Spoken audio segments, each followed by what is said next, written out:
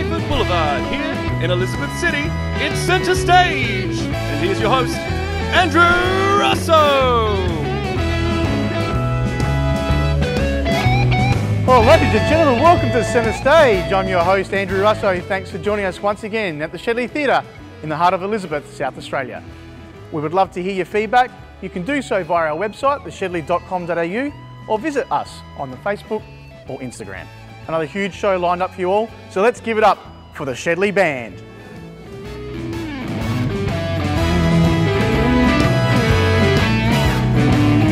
Since 2018, St Columba College has been coming to the Shedley Theatre and putting on musicals. The Years 6 to 12 drama students perform in such shows as Shrek the Musical, Chitty Chitty Bang Bang, and this year they're still hopeful to put on Oliver. Please welcome Kerryn and Eugenia. Hi ladies, welcome. Thank you. Thank you. Thanks for coming on in. How's things? Yeah, it's good, thank you. Going all right, going well? Busy at school, busy time of the year. Thanks for joining us on Centre Stage. I want to start with if you can introduce yourselves and your roles at the school. So I'm Kerryn Harris and I am Director of School Musical for the past 3 years. And Eugenia? I'm the Director of Spirituality at the school, and I volunteer to help Kerryn with the production, so which I'm very happy to do. I love what she does and how she's got all our students involved in the musical, so it's fantastic. Well, let's start with, tell us about St Columba College and the musical background. So we're a Art of 12 college in Andrew's Farm. So 3 years ago, we kind of discussed starting a musical again and doing a full school musical. So we've got Year 6 to Year 12. Students can be involved. So we have taken the approach of students want to be a part of it, so they apply and they rehearse Thursday nights full cast after school, and Friday night leads rehearse after school, so they really have to commit to the production and want to be part of it. So on average each year we have about 80 actors who want to take part in the production, which is fantastic. So they do acting, singing and dancing on the stage, but then Eugenia kindly takes all the students off stage for me. That's right, so we have a production team backstage as well. Okay.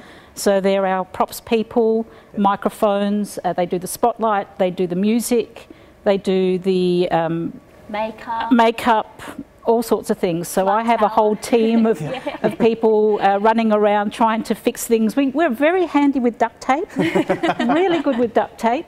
It's amazing to see a school come in and put on such a large production. I've been obviously part of seeing you guys since 2018, and I remember having the conversations with you around Chitty Chitty and Shrek the Musical, and I remember thinking, oh, it's going to be very, very straightforward, and I walked to the back of the loading dock and there was just props and sets everywhere and tell me about it. Hundreds of kids. We don't do it half-hearted. No, not at all. I was expecting to see 10 students arrive and maybe a couple of teachers, but it was an amazing production. It's a full-scale musical, and I remember after our first production in 2018 when we did Shrek, Principal Leanne Carr came backstage to the students and she said, I didn't expect to see Broadway. So that was great. And that's what Kerryn does. She is amazing with the way that she works with the students. Most of our students have anything up to 4 or 5 costume changes during the production, because they don't just have one part. So suddenly they're a crowd scene, or suddenly they're a dancer, or suddenly they're a singer in this, or they've got a main part. And that takes organisation, and it's incredible. I'm sort of thinking Year 6, I can hardly get them to write things on a page, let alone having to change costumes without being told, being on stage, being ready. And they are, and it's all thanks to Kerryn in the way that she trains these students. It's fantastic. What they learn by being in this production is mind-blowing. I mean, this is something they're going to remember for the rest of their lives. It's not just a one-off. It's a one-off thing on the night. Well, we do it for more than one night. We do it for 4 nights. But it's something that's going to live in their memories forever. They're not going to forget what they've been involved in. Oh, that's great. I think if you raise the bar high, and I have high expectations, all the students lift to it, and everybody succeeds and joins the group, and that's probably then the most rewarding thing at the end, is the students understand what they've worked towards and that level of commitment and community. They really get a sense of community within the production and achievement at the end. You are at the moment doing Oliver, and you started Oliver back in January prior to COVID-19. tell us a little bit about that, where you're up to. I mean, you know, how's the school, how's the drama students during this period? Yeah, so the whole school got affected, obviously. We shut down earlier than many schools. So we ended up about having 7 weeks, the cast did. We couldn't rehearse. Okay. We then went into holidays, and then the students slowly came back, but we didn't start rehearsals, for obvious reasons, getting all the kids, 80 kids together.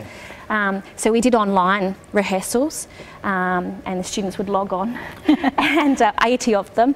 But it worked. Talk us through that. How did you manage that? Yeah, so we used Microsoft Teams, which is what the school was using. And the students would log on at 4 o'clock, and by having the video, that's what really helped us. So we just didn't want to go backwards. Sure. So the students, we would read, say, Act 1, and the students had to be muted because 80 students talking at once doesn't work.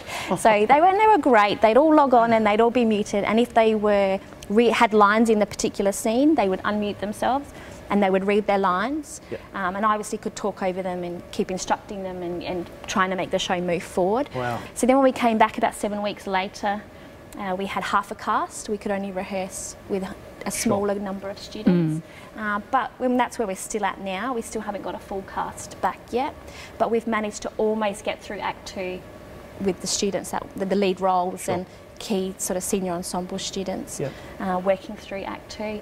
So we're hoping with the next restriction lift, we will be able to have the full cast come back after school and try and quickly pull the show together in hope for September. What an amazing effort to do that on Microsoft Teams. Yeah.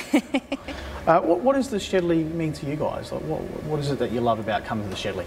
This is an amazing place, absolutely amazing place.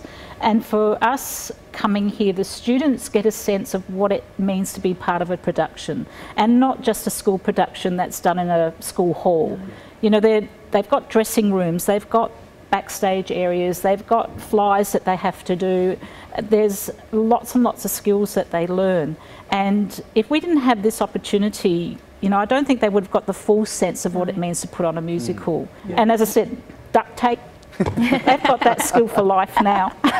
And it's a magical place. It really does bring the show to the next level.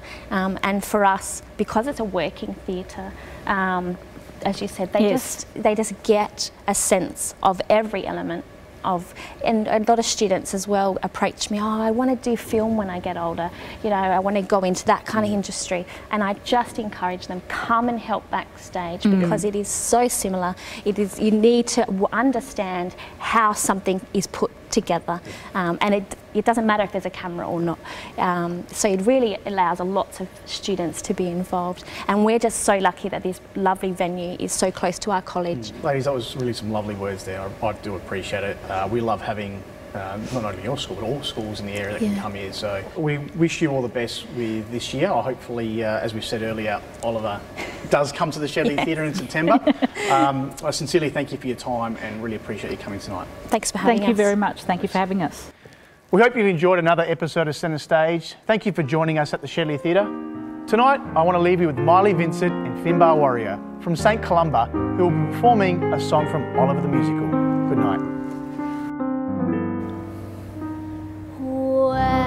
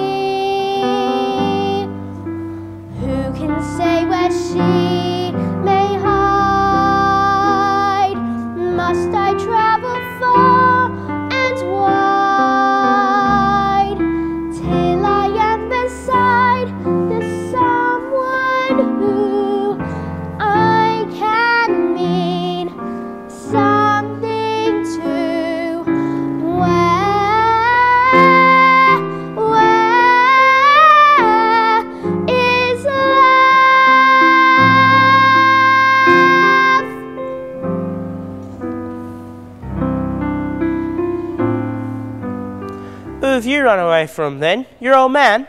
No, I'm an orphan. I've come to London to make my fortune. So you have you? Yes. Got any lodgings? No. Then accommodated you shall be, me old mate. I happen to be a particular favourite of Mr. Fagin. Are you sure Mr. Fagin won't mind? Mind? Consider yourself at home.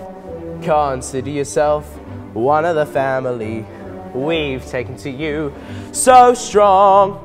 It's clear we're going to get along. Consider yourself well in. Consider yourself part of the furniture.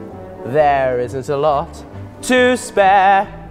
Who cares? Whatever we got we share. If it's a chance to be, we should see some harder days. Empty lot of days. Why grouse? Always a chance we'll meet somebody to foot the bill. Then the drinks are on the house.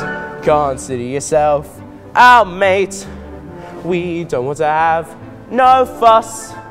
For after some consideration we can state, consider yourself one of us. Consider yourself At home? consider yourself One of the family? we've taken to you So strong. it's clear we're going to get along. Consider yourself well in. Consider yourself part of the furniture. There isn't a lot to spare. Who cares? Whatever we got we share. Nobody tries to be la-di-da or uppity. There's a cup of tea for all. Only it's wise to be handy with a rolling pin when the landlord comes to call. Consider yourself our mate. We don't want to have no fuss. For after some consideration we can state, consider yourself Yes! one of us.